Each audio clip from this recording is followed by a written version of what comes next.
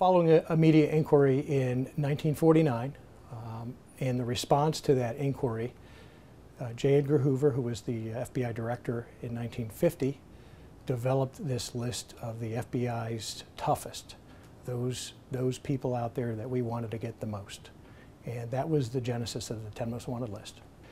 And instead of wanted flyers hanging in community post offices, we now have a Facebook page, we have a Twitter account, we have a telephone app that people can download onto their smartphone and look for the FBI's 10 Most Wanted.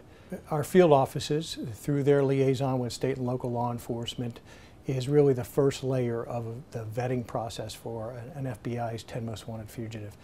And so we have engagement with our state and local partners, and we try to sort through at our field office level who is really the baddest of the bad, who should we nominate to this list. And really what our goal is to make our global world a little bit smaller for these 10 people.